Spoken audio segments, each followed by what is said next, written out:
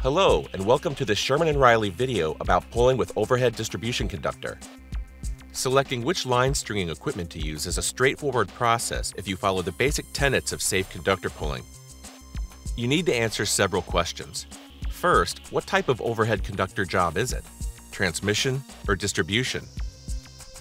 Second, what type and size of conductor is being installed? The diameter of the conductor and the weight per foot of the conductor are factors that need to be considered when sizing blocks and calculating tension requirements. What is the maximum length of the pull? Because there needs to be enough bowl line rope to pull the entire length. What are the lengths of the spans between structures? How much clearance is needed during the conductor installation? This is your installation sag. There may be room for a lot of installation sag, or there may be a secondary line, or a road or a building underneath, which means installation sag needs to be minimal. All these factors come into play when determining the correct size puller and tensioner required for the project. Pulling force and tension force are maintained on the conductor to keep it at the desired installation sag. This will determine what size piece of equipment you need. A large heavy conductor over a long pull, like a transmission job, will require more pulling force and more tensioning force. Therefore, a larger piece of equipment, like a PTV 6013 13,000-pound puller tensioner, may be used.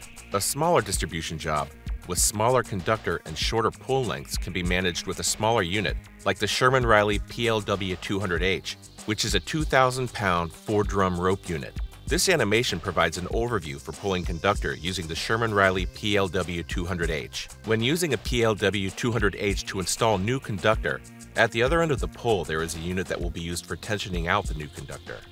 You could use a reel trailer or a reel stand, a single drum puller tensioner, or a bull wheel tensioner. To summarize, what equipment you need depends on the size and weight of the conductor, the length of the pull, the average span length, and the allowable installation sag. In this illustration, we'll use a BWT 1424 bull wheel tensioner. The conductor is installed onto the unit, and the bull wheels provide precise and controlled tension. Keep the 3-to-1 rule in mind when positioning the equipment. Place the unit at a distance of 3 times the height of the lead block. The bowl lines will be run out the entire length of the pull. This can be accomplished by hydraulically paying out the line, or using the manual payout brake to walk out the line, drive out the line using a vehicle, or for larger transmission jobs, even a helicopter can be used. In this animation, let's imagine a distribution job pulling out the bowl lines with a vehicle. For our example here, let's say our blocks are already hung from the structures with P-lines hanging down. The 4 bowl lines are hooked into the bumper of a vehicle, for instance a UTV or truck, and the lines are pulled out to the first structure. A brake pressure applied with the manual payout brake will prevent drum overspin as the bowl line is deployed. Once at the structure, the lineman will tie and place the bowl line ropes up through the blocks using the smaller P-lines that were installed when the blocks were hung on the pole. All 4 bowl lines from the PLW-200H are pulled up through the blocks via the P-lines.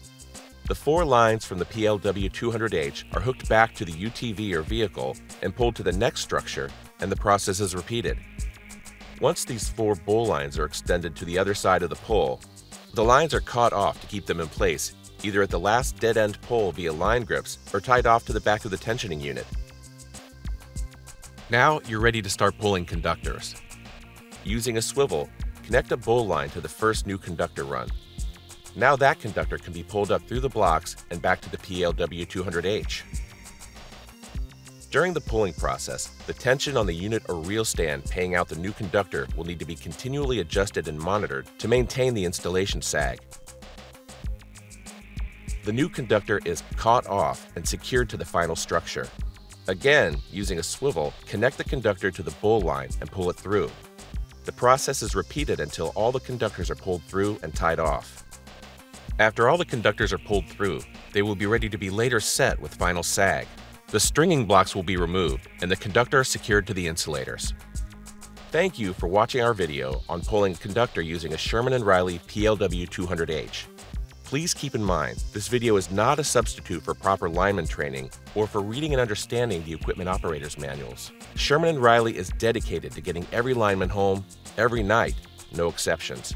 For more information on Sherman & Riley transmission and distribution equipment, please visit sherman-riley.com.